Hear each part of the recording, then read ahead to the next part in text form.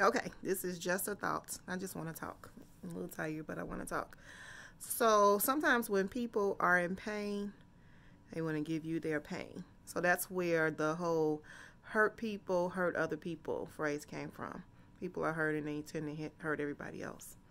People are in pain and they want to give you, people want you to feel their pain, you know.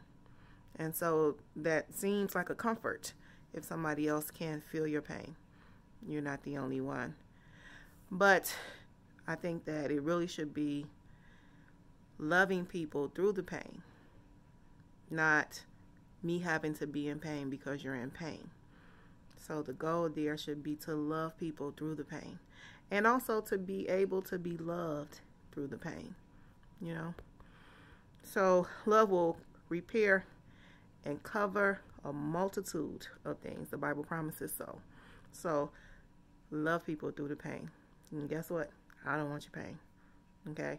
Pain comes from the devil, comes from the enemy. I don't want your pain, but I do want your love. So just love me. Okay? And I can send love back.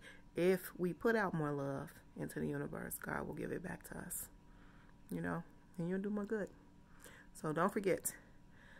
Don't give people your pain when you're painting. Okay? Love people. And allow yourself to be loved in return. All right. I love you.